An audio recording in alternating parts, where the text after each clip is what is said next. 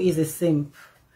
This is about daddyfreeze. Some people calling him a simp because he's divorced and he's married another woman who came in with children. He's taking care of these children as his own, and they're also saying that he's not taking care of his own children, but in the past he's given the reason that his wife took the children away and he doesn't have access to them, and now he's caring for those children that his new wife came in as if he's their own father.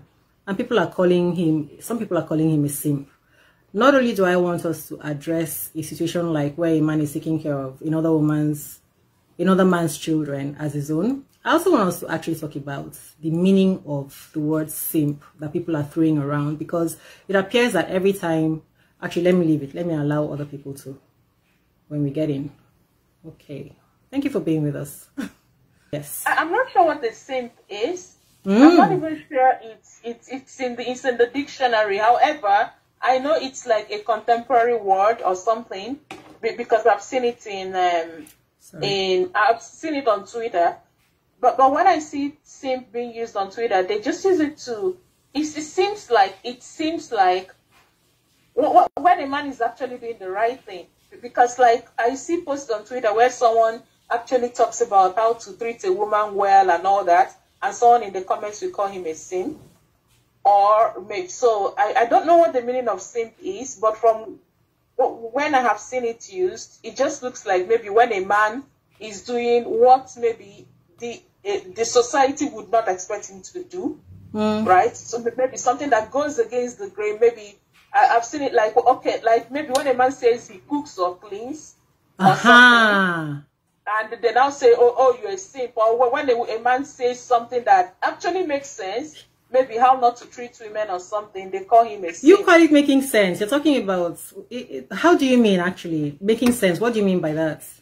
Because to you, it makes sense. What do you mean? Oh, okay, you know what? Okay, the standard thing on Twitter, you know the standard trash on Twitter, for talking against women, if you're above 30 this, or maybe a woman talks about bad behavior, maybe she doesn't tolerate, and someone retorts with, you will be there. You will be there. You're going to die old and alone. Okay. So maybe when a man actually now comes up, so if you see any post, maybe if you see any post, maybe talking about a woman being independent, making it, and all that, you always see someone in the comments saying, "Oh, but you're not married." So when a man now comes up to counter these things, right? Maybe to say a woman can be independent, a man can be at home and take care of his children. A man can marry a single mother. A man can, all that. Then people in the comments now turn around and call him a simp. So I don't know the word for simp, but like I said, when I've seen it being used on Twitter, I think it's actually when male commenters on Twitter manage to make sense, and then other men will call them. Simp. Okay. I'm just hearing the word for the first time today, so I went. You're hearing for first time today, really? I'm not current like that. You are not current. That's what it means, because I have never heard the word. So I had to. Oh, really? Because I was like, when I was discussing on something, let me Google what it means. So Google is your friend. So here goes. Someone who shows excessive sympathy and attention toward. So simp is an internet slang term describing someone who shows excessive sympathy and attention toward another person, typically to someone who does not reciprocate the same feelings in pursuit of affection or a sexual relationship. Another thing, the meaning of a simp is a foolish or stupid person, a simple thing. Then I said, let me continue. Continue. As of September 1st, 2020, a simp is a slang insult for men who are seen as too attentive and submissive to women, especially out of the failed hope of winning some entitled, out of a failed, this conversation is getting us suddenly more interesting. Of winning some entitled sexual attention or activity from them. Okay. The word simp is meant to troll young men for doing anything for a girl to get some action he supposedly deserves. Interesting. Okay, so let's so since you're just hearing the word today, I won't bamboozle you by asking you this question. Onyi, do you think that there are some men who are simps? The slang has been criticized for stereotyping such men as effeminate and implies women are manipulative sexual objects. However, the term is also evolving some more general senses of liking someone akin to the slang stand. If telling his girlfriend he will always be there for her makes him a simp, then I guess he's been simping for a long time now. So aren't all our husbands going to be turned simps? That's nice. Okay, so let me first go back because you're getting me. Let me first go back because before you make me derail from the conversation. I like this. Thank you for giving those definitions. Affection or a sexual relationship. Oh, okay, I see. Beautiful. Listen, if someone toward another person, typically to someone who does not reciprocate the same feelings. What these people are looking for, they're looking for an excuse to not be loving. They're looking for an excuse to get away with bad behavior. And so that's why they just want to push down anybody who is able to be emotionally attracted and expressive to someone else. They want to push down those people so that they can be like them, because misery loves company. Because the word simp, I have found it so painful, because when people are bandying it out there, they're making people just choose to be hard and wicked. I mean, because they are now trying to make it look as if just showing dedication and love to someone is simping. Let me go back to a man who takes care of the children that another woman has come with. What does it tell? Okay, let me not put, does it necessarily tell us that that man is a simp? Or in fact, let me even ask. Simply loves his wife. Let me or loves new spouse. Okay, you know what? Before we do that, all she comes with. Before we do that, let me ask you this question. Do you believe that a man can be a simp? Do you believe that a man can be a simp? Well, going from the definitions that Jiri just read out, yes. The difference with that is that this person is doing this with hope of no. sexual favors. Okay. From those definitions, yeah, I guess there are men like that. Let me even refine what Ajiri read out. Let me refine, because my belief of what a simp is a man who would like lay down his head on the ground that you are walking on, so that you can walk all over him and get him to do your bidding, and he's always ready to please you, even when it doesn't work for him, when it's inconvenient for him. He makes a fool of himself, makes a spectacle of himself just to make this woman happy. That is what I've always believed a simp to be. So that even... That's what they call them. No, did you hear what I said? I said even when it's inconvenient and it's making a spectacle of him, like lay down his head on the ground that you are walking on, so that you can walk all over him and get him to do your bidding, and he's always ready to please you, even when it doesn't work for him, when it's inconvenient for him. He makes a fool of himself, makes a spectacle of himself just to make this woman happy. Even when the woman would ask him to do certain things that go against his principles, against his beliefs, he will do just anything to make her happy. Do you think that is love? Do you think that is love? Did the Bible not say that Jesus laid down his life for the body of Christ? Are you trying to be funny? Wait. Did the Bible not say a man should lay down his life for his Christ? No, but for real, are you being... No, I'm going to edit this part now. Are you being real? Please don't edit it. No, I just wanted to be sure. I wanted to be sure. Okay, that's good. That's good. Where do we draw the line between someone is in love with somebody and is ready to do anything for that person. Okay. Maybe I should be more detailed. Let me give a scenario. So let's say I won't. Okay, so I'm glad that you give me the permission to, because I was just going to take out the little bit. Okay, so let's say that this man, you know, a simp will do this. In my opinion, a simp will do this. He says, I will be back from my trip on Tuesday. And then when he comes back on Tuesday, I'll be back at 2 p.m. And then on Tuesday, she goes to work, or she goes to her friends. She goes away to her friends, and she gets back to the house at 7 p.m. knowing that he would have been home at 2 p.m. So she gets back home at 7 p.m. and he says, "What happened? You weren't here. I told you I would be home at 2 p.m. And she says, "Well, I was having fun with my friends." And he says, "But I was expecting and hoping that you'd be here to welcome me." And she says, "Well, I have a life, you know." And then he will be like, "Okay, you seem like you're in a bad," let me say, or maybe she now starts, she's being grumpy, she's being disrespectful, she's being rude. And then he will say, "You seem like you're in a bad mood. Did anything happen?" And then she will say, "Nothing happened. Just leave me alone. In fact, I don't feel like talking." And then she goes away to another part of the house, and he follows her and says, "I'm so sorry if I did anything. Forgive me." That is, to me, that is simping. What is that to you?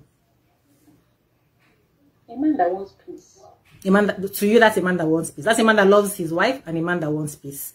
It's interesting how we have different definitions of this thing. I want to ask you, is her behavior, what do you think, what is her behavior then? A woman that doesn't want peace? Irrespective of her behavior, he has chosen his peace over a bad behavior.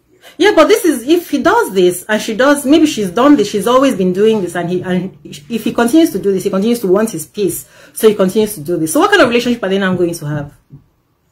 She's just going to be domineering. No, the reason we're having this conversation is, you know, the reason we're having this because the word simp, I have found it so painful, because when people are bandying it out there, they're making people just choose to be hard and wicked. Yeah, but we've explained certain things, so forget about the word now. I've explained the scenario to you, and if you're saying that it's a man that wants peace, let's turn that around. So if it's happening with a woman, this is a woman that wants peace, that will still be the answer, right? It's a woman that wants peace. Okay, but what? And most women, they see their husband grumpy, misbehaving, they'll keep trying to placate him. Okay, so Onye, what do you see about my definition now with that? And what do you think this individual, whether it's the man or the woman, whoever it is that is in those shoes where they're being treated with disrespect like that, what do you see about that in your relationship? Do you see the person as someone who wants peace? What do you see? Yeah, literally, maybe. Yeah, I have seen an alarming number of people, you know, who don't want to rock the boat. I've seen people literally run away from confrontation.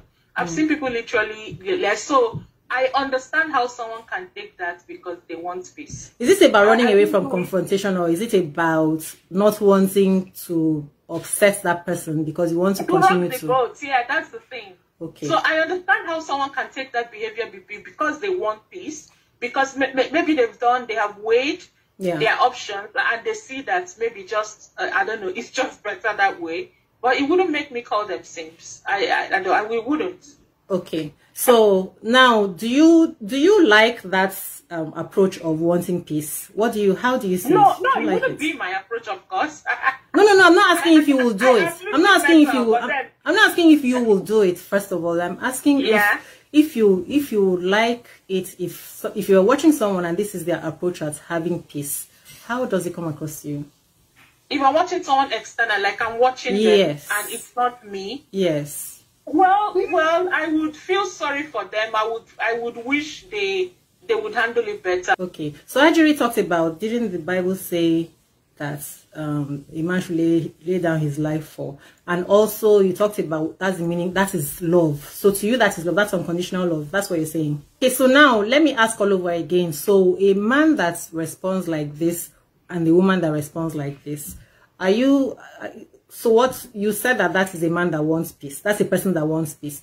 Is it part of the Bible talking about laying down your life? Does that still follow there? Does that follow there? Because that was what you said before. More of sure that says as much as it be your power, live at peace. Okay. Yeah, I agree with this. You agree that what? No, I agree with that jury statement. So it's not more of laying down your life. It's more of as much as is possible with you, live at peace with all men. Wow. Okay, so this is this is part of what creates the problems that we have in relationships, because maybe she's done this, she's always been doing this, and if he continues to do this, so what kind of relationship are they going to have? So what is the point of the relationship? When you are with another human being, right? It's not me trying to stir up trouble now. It's not that. It's not because I have strong head. It's not that. The question is this. So when you see your own child, and your own child is at the receiving end of this, and this is what happens to them every day, day in, day out, and you know that they're not happy. It's a different thing if the person doesn't, some people don't take offense, some people don't take offense. So if the person doesn't mind and they don't take offense at that, that's one thing.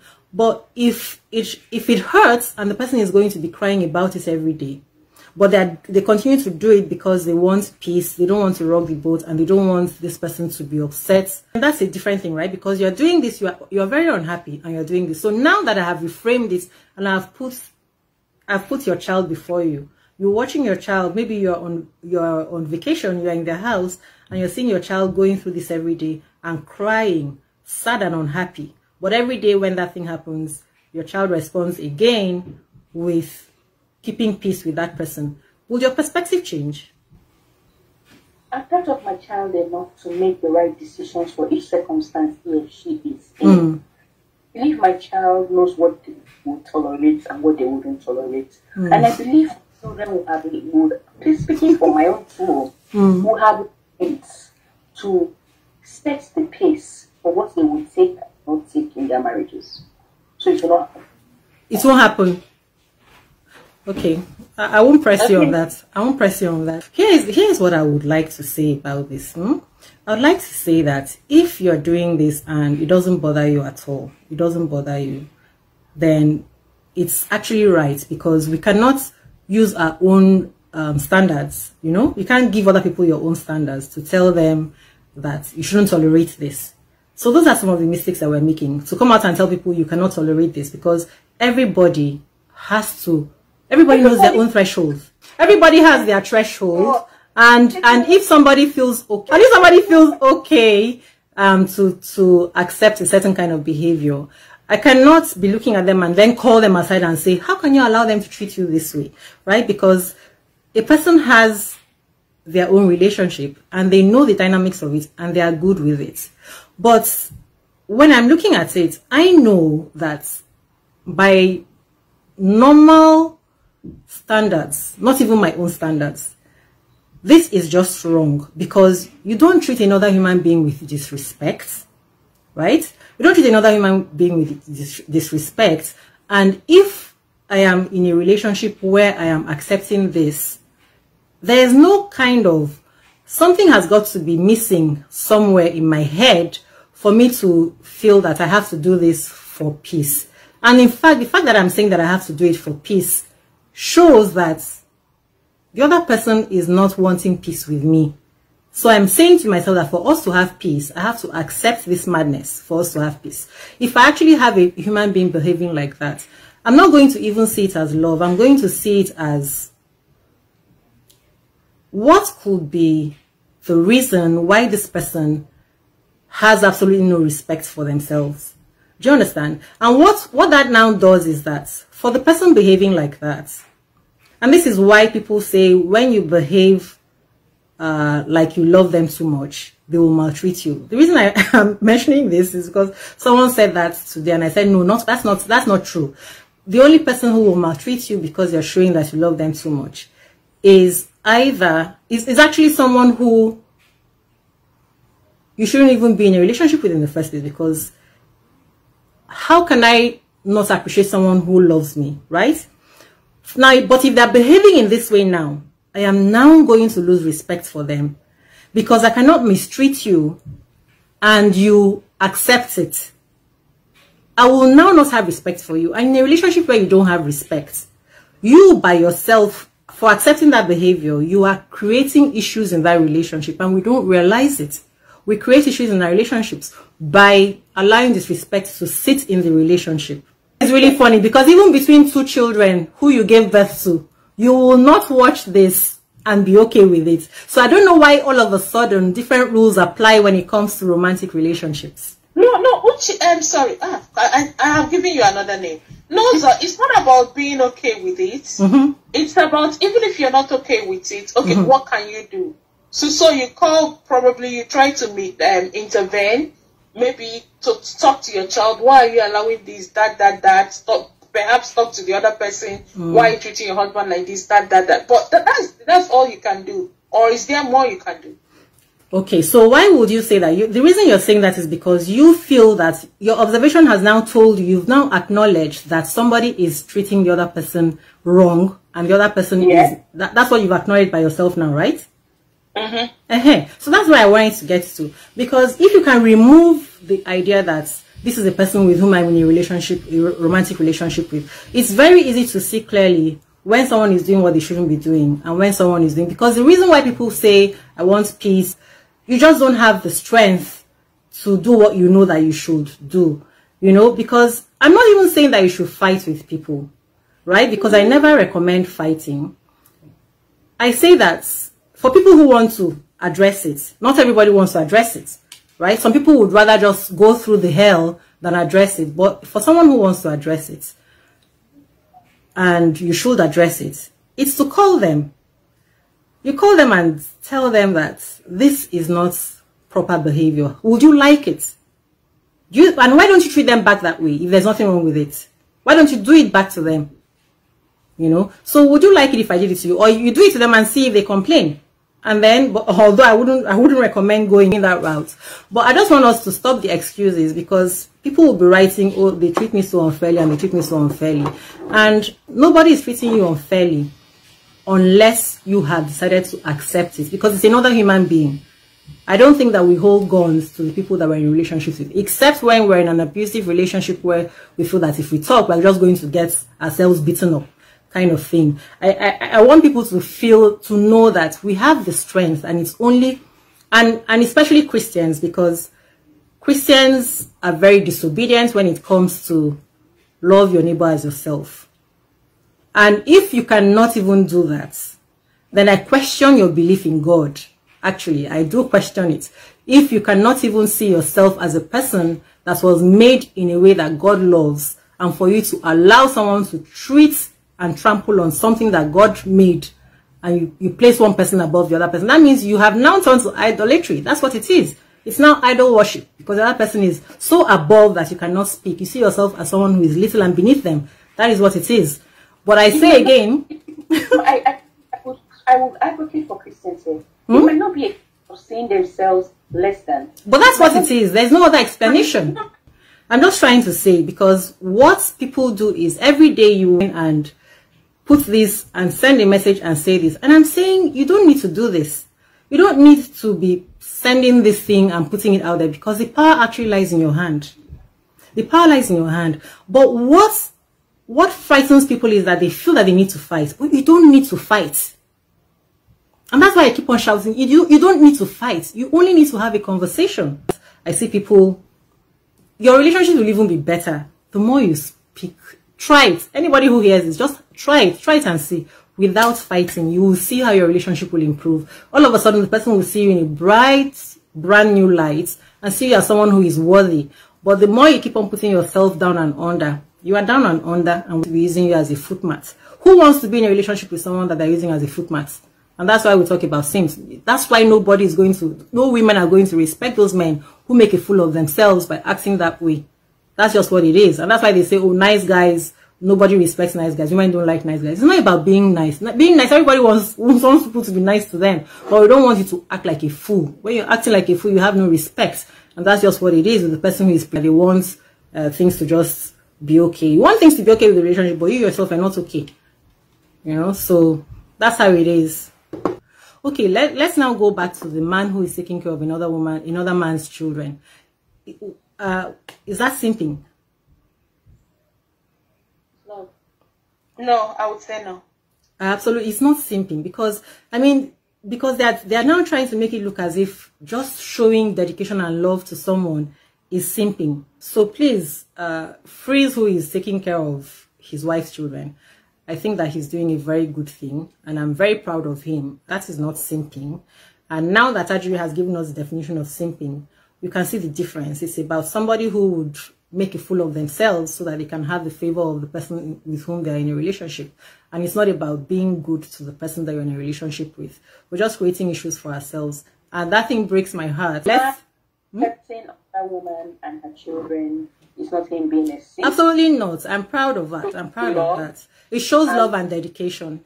Finally, you don't just love the woman, you love what she comes with. Because some people will say they can't love a single mom, right? They cannot take a single mom. And it just shows that all it just means is that you haven't seen yourself loving that woman. That's just what it is. It's not anything about if I do that, I'm a simp.